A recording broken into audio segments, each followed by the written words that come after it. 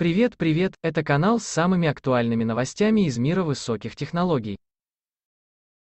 Летчик-космонавт Борис Волынов усомнился в версии космонавта Александра Леонова о причинах гибели первого человека, совершившего полет в космос, Юрия Гагарина.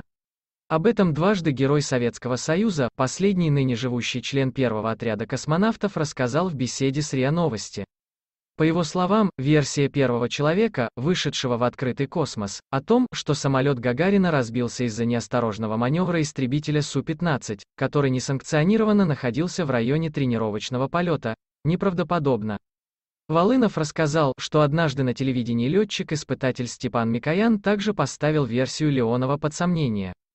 Так, Леонов утверждал, что знал имя 90-летнего летчика, якобы ответственного за крушение самолета с Гагариным. Микоян же, в свою очередь, объяснил, что тоже знает всех испытателей, и никого из них рядом с местом происшествия быть не могло.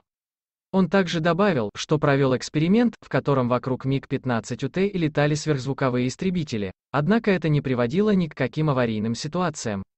Ранее Волынов раскрыл свою версию гибели Юрия Гагарина. По его словам, точно узнать, что случилось в тот день, не представляется возможным. Однако, вероятно, причиной трагедии могло стать столкновение самолета Гагарина с метеозондом. Юрий Гагарин погиб 27 марта 1968 года во время тренировочного полета МиГ-15УТ во Владимирской области. Точная причина произошедшего не установлена.